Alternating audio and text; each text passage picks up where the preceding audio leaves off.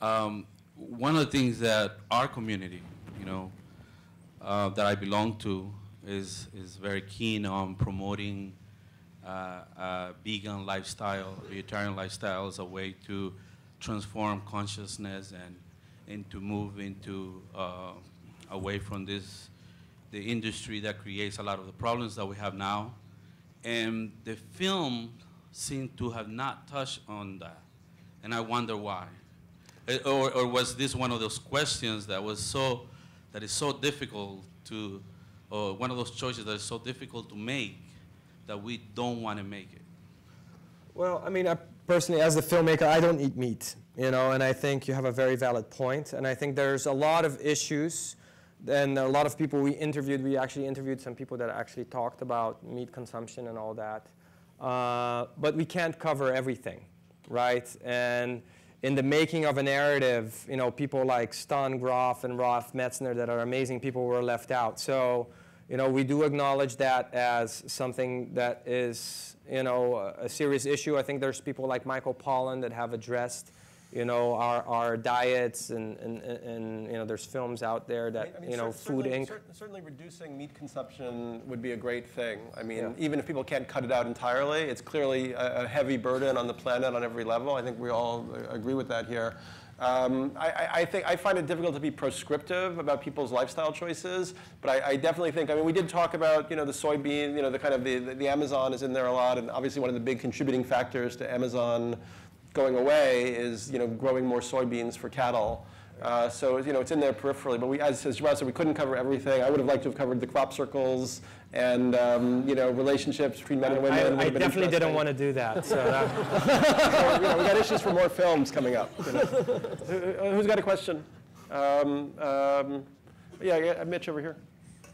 And then move back so we get some people in the back after that. Hi, just first of all, thank you all for this fabulous film. I think it's a great contribution. Yes.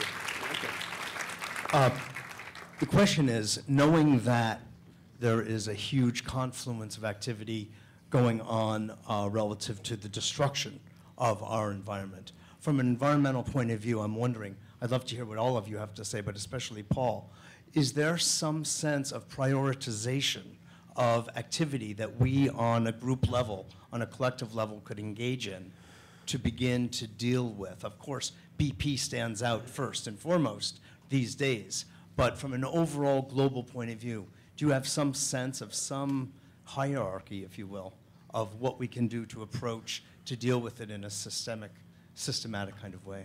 Well, I'm obviously mycocentric, so I'm going to speak to my microcentrism, sure. I guess it's called. Okay. Yeah, as one clear example, at the University of Washington, the Department of Astrobiology is better funded than the Department of Mycology.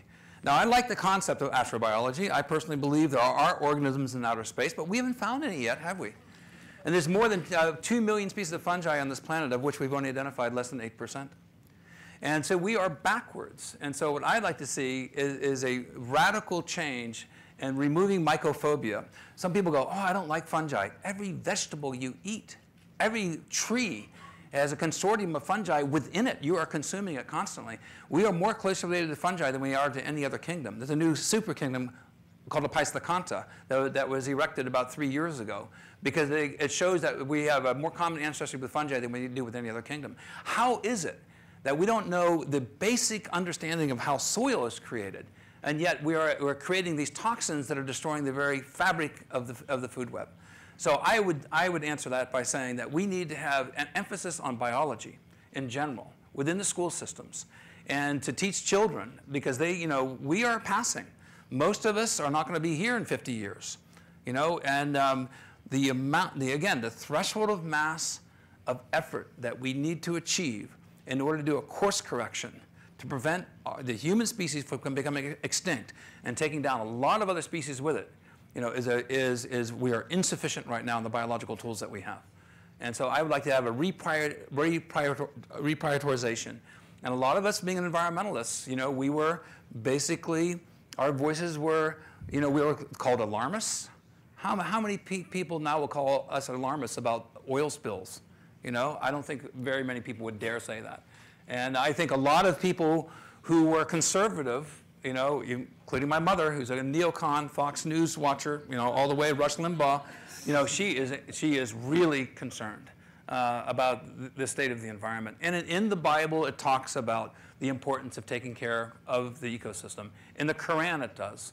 And I think all these world religions, no matter what your point of view, and the emphasis on psychedelics could have offended a few people here, but I think we all are unified in the concept that, you know, we are the reflection of the environment that gives us our food and our birth.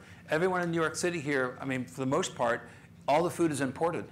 What happens when the ecosystem is destroyed and the food web's destroyed, and you won't be able to get the food that you need within the cities?